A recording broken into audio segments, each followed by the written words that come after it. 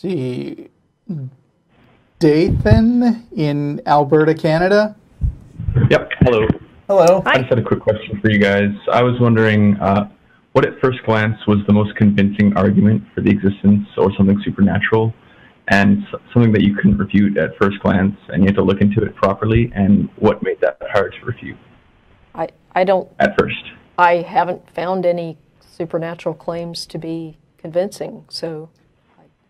It is often difficult when somebody calls in with a complicated personal experience and says, you can't explain that. Like, I dreamed about my mother dying and then she died the next day, or something like that. But almost all the time, when you dig deeper into those kinds of claims, you find that the story sort of falls apart as you dive into it further. And it turns out to be something much less surprising or shocking than the person originally was saying. Or there are some mitigating details like, by the way, my mother had been sick and the doctor said she had 2 weeks to live.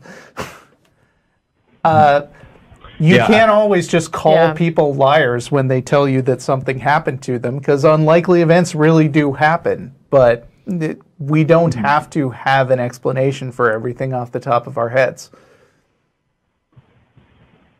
All right, yeah. I kind of had problems answering the question myself because I really haven't heard an original argument other than argument from personal experience, but I just wanted to get your guys' opinion on that. That's it. I guess I'm the shortest caller of this show. Okay. Okay. All right. Have a good day. All right, thanks. I also think that most arguments that don't fall in the category of personal experience tend to be these sort of arguments in a vacuum where there's some kind of pure math proof of God that just doesn't bother with evidence or investigation or experiments and just says, oh, God is the set of things that contains all things or something. I'm talking to you, Chris Langan. Anyway. Let's see, where are we? Rory in New Zealand? Yes. Hi.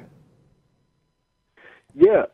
So I was just calling, obviously, I mean, the whole world has been watching the US elections. I was just wondering what your point of view is with the separation of church and state. I mean, I know that's particularly in America, the founding fathers, obviously, that was their goal, but do you think it's really happened? If you're asking where we stand, I think the fact that I say for the separation of church and state should be a big clue at the beginning of every single show. Do I think it's happened? Obviously not. Yeah. So what do you think, what could be done to actually help? It seems like none of the candidates, nobody really wants to change anything. Well, I mean, one of the things that would help a lot in this country is if we actually started enforcing the IRS rules on churches participating in, or, actually promoting a particular candidate or a political party. That sort of involvement in partisan politics is specifically prohibited by IRS rules. Specifically, the 501c3 rule, which churches are 501c3 religious organizations, just like the ACA is a 501c3 educational organization.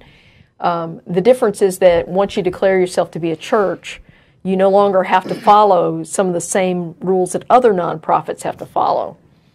So I think two things. If we actually enforced that provision and basically removed their tax-exempt status if they violate the rule, that would help. The other thing is if we force churches to follow the same rules as every other 501c3 organization, I think that would help a lot too. Right.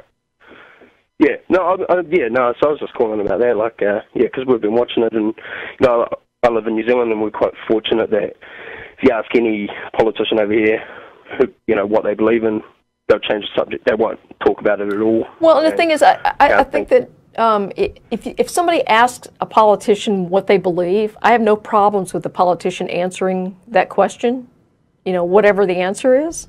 The big question for me, when I take a look at a politician is, will this politician use their religious beliefs as a basis for public policy? And if the answer is yes, then we have a problem. Yeah, a little bit of historical context here. When John F. Kennedy ran for president in 1960, I hope I've got that history right. Yep, I think that's right. Thanks. John Kennedy ran for president in 1960, and he was the first Catholic president in the United States. Mm-hmm. And one of the big things that the Nixon camp ran against him was, we can't trust a Catholic in office because he's going to be beholden to the Pope, and he's not going to be supportive of American religious liberty ideals. Right. And Kennedy gave a speech which I think is worth looking up on YouTube, because it is a textbook answer of a great way to answer that question, which was basically, yeah, I'm Catholic and I believe it seriously, and I understand that U.S. law trumps anything that my religious beliefs might tell me, and I will faithfully uphold and execute the law. And that's really all the principle of church and state separation is about. It's not about saying no politician should have any personal religious beliefs or talk about them in any context. And we as atheists generally don't or shouldn't care what the personal beliefs are. A lot of people went after Mitt Romney by listing the tenets of Mormonism. Right. And I'm like, there are so many good reasons not to like Mitt Romney. Who cares if his set of wacky beliefs is different from the wacky beliefs of most other politicians? Hmm. Yeah. Oh, yeah. No, well, I suppose that's really all I was calling for. So. Okay. All right. Well, wish us luck. However you think the election should turn out, we don't know. Yeah. just on a side note, I think what you guys are doing is just brilliant, and I think we need more people like you in the world. Well, thank you. Yeah. Cheers. All right. Bye. All right. Okay. All right. Let's see. Hard to. I've jumped around lines so much. I'm just trying to take the one who's been on the line the longest. No, actually, I'm going to take Vish in London. Hello? Vish, are you there? Hello? Yes, I'm here. Hello. Yeah, okay. Oh, sorry, I had the mute button pressed down. Apologies. That's okay. I am it happens. Pretty psyched about being on your show. Yeah, it does. I actually had a real question. Well, real, like ultimate real, like the other guy was trying to say, like in the last show. But I had a question about basically when can you be too. Okay, before I go on, I'll just give you a really quick context because I know people give you stories about themselves like all the time. But so basically, I used to be a Christian for about a year, and then I started using my brain. Well, that'd be a bit harsh to say. I started, being a bit more skeptical towards these things. And in the beginning of the show, you were saying something about being, like why you were talking about the presidential stuff like that. Right. And, you were right about the whole thing about being skeptical as part of the whole atheist thing. And because of being skeptical about things, I stopped being a Christian and yeah, so I actually wanted to ask, like for example, with me, I find it trouble to believing things and in believing things, and I know, like for example, this isn't about controversial, conspiracy theories. But the thing is, I'm just going to bring up an example. For example, the first moon landing. Okay, like personally, like I don't have evidence, which suggests that, that the first moon landing actually happened, like, the mission back then. I mean, like, I know this sounds ridiculous, you guys, and apologies for that, but, like, it's kind of the case that, I mean, there's videos and things like that, but, I don't know whether things have, whether things can be edited, and you know what, it's not even just about that, it's also about, Jen, you're a biologist or a biochemist or something? No, I'm an aerospace engineer. Aerospace engineer. And the moon landings happened, by the way. Yeah, I'm sure they did. But it's kind of the case that, like, I mean, no, obviously I know that people have been to the moon now and stuff like that, but it's kind of the case, like, why do I know? And, you know, it's kind of like, am I being too skeptical about these things? Like, you know, for example, if you know, when it comes to evolution, if I saw, like, you know, a whole, like, bunch of fossils, because the thing is that I don't believe in it at the moment. Like, I know it sounds ridiculous, but at the moment I don't, until I actually go to, like, I planned a trip to the Natural History Museum next week because I want to believe it, and I want to, like, you know, start believing in things. And, you know, it's kind of the case that I don't know if that evidence might be enough. I don't know. Like, in that case, like, there'll be fossils, but will I believe that's, like, it's until I actually go and, like, people will believe it after seeing it, but I'd question if it's real or not until I actually made the discovery myself, in a way. I think a lot of people maybe misuse the word skeptical to mean I have chosen a position and I refuse to budge from that position regardless of what you throw at me. Yeah. And I think that Christians accuse atheists of having this actual point of view, and basically a lot of those arguments boil down to people saying, well, you atheists wouldn't believe in God even if God rang the doorbell and said, hi, I'm God, and predicted a bunch of things. But it is possible to be someone who calls yourself a skeptic and believe things that fly in the face of established facts at the same time.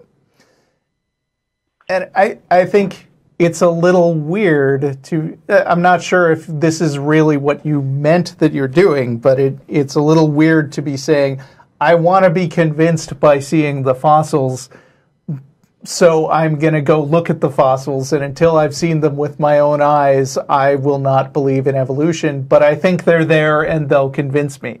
Yeah. Which, I mean, going to the Natural History Museum to, you know, increase your knowledge is not a bad thing at all. In fact, I think it's great that you're going to do this. The thing is, if I understand what you're saying correctly, and please correct me if I'm wrong, what I hear you saying is that you're struggling with how do you determine basically the quality of evidence that you're willing to accept when you didn't do the experiment or the thing yourself.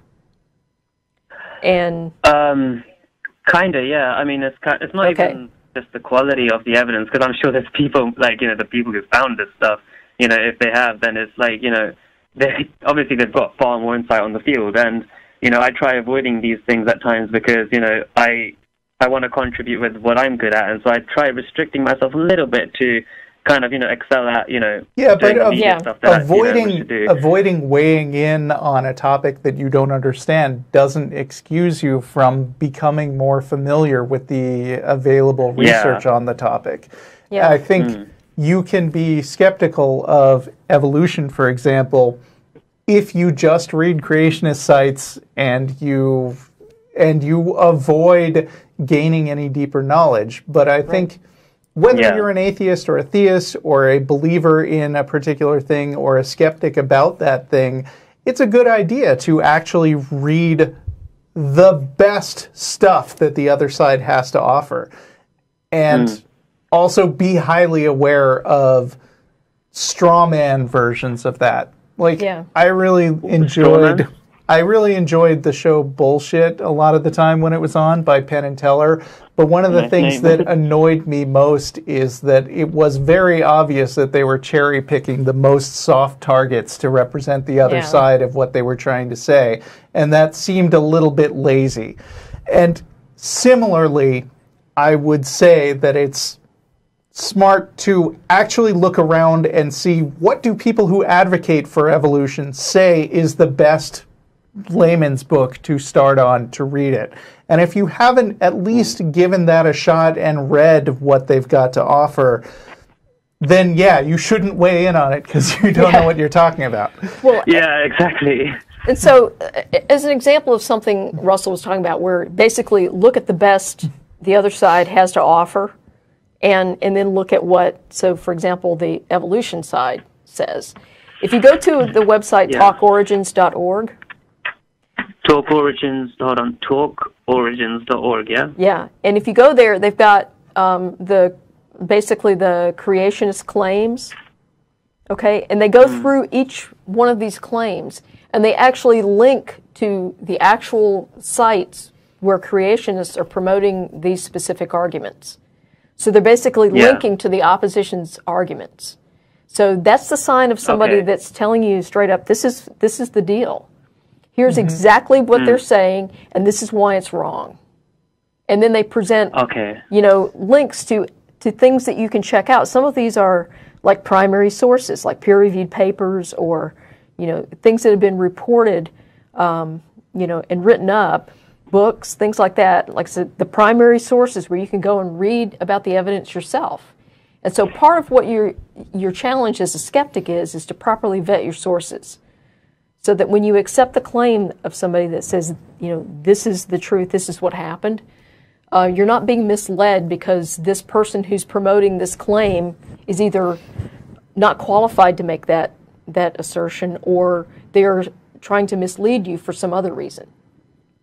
Okay.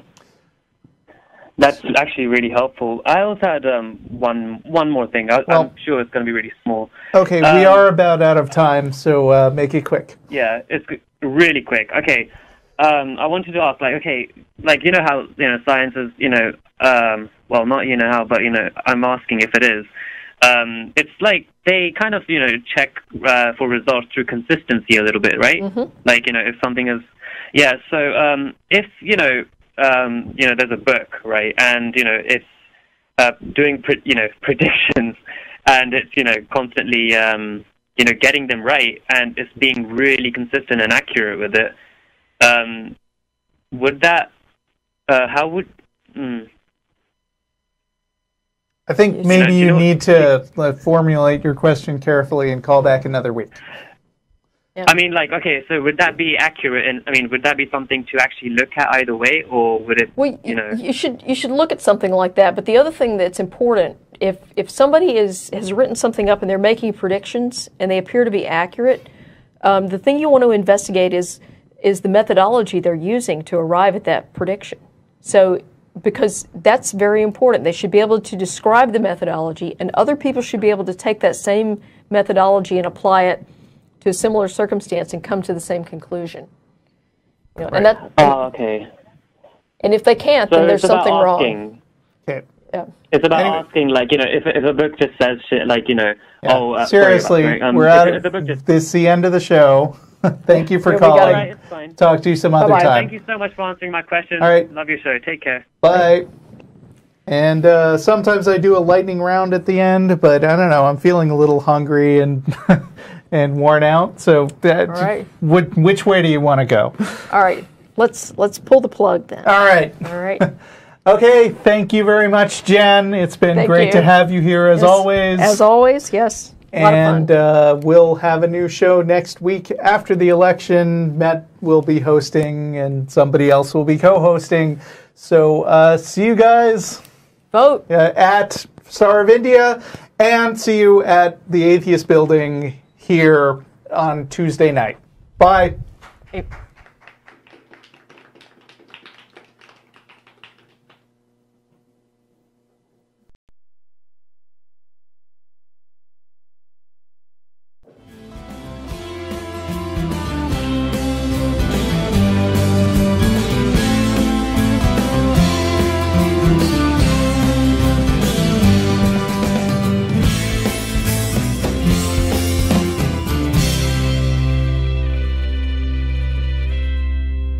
Hi, this is Russell Glasser, host of The Atheist Experience. You know, the Atheist Experience is made possible by volunteers and the generous support of viewers like you. If the promotion of positive atheist culture and separation of church and state are values that you hold, please consider contributing by becoming an ACA member or visiting our product page at evolvefish.com under the Partner tab. Thank you.